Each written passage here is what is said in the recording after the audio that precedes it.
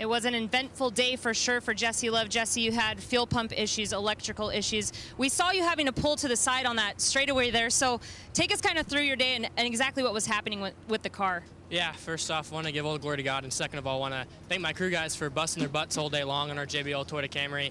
I don't know what was going on, but whenever I'd get about 2 laps into a run, I would just lose all my fuel pressure. Like once I was in, whatever gear and got up on RPM, it would just start sputtering, and the fuel pressure gauge would go way down. So, I mean, we were the best car through every single corner on the racetrack. I thought we were the best car at the end today. We just, especially in the infield, we were so fast. And just, yeah, I'm not sure what happened. Just something fuel pressure-wise went south, and then I was obviously, trying to help my teammate win the race and blocking all I could. Just once I got to the backstretch, no matter what I did, I just had no shot to hold with them down the straightaway. So, definitely want to thank everybody at Veterinary Motorsports for busting their butts. We'll go to Iowa and rebound from tonight.